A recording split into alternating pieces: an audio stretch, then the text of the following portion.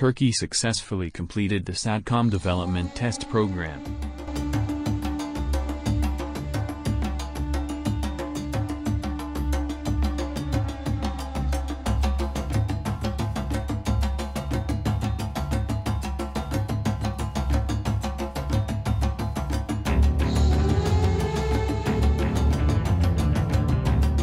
The new Satcom system developed by SeaTech, which is a subsidiary company of Turkish Aerospace.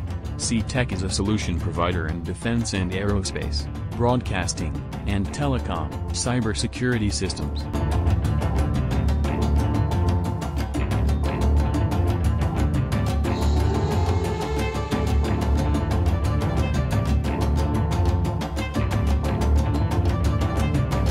After the successful ground and flight test process, all the requirements checked.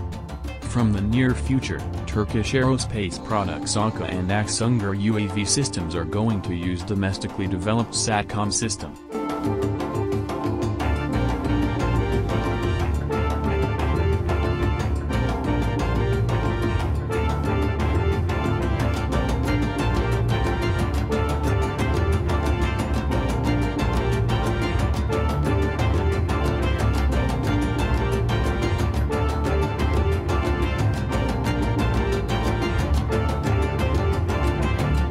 Turkish Aerospace previously using ViaSat products, which is a US-based company.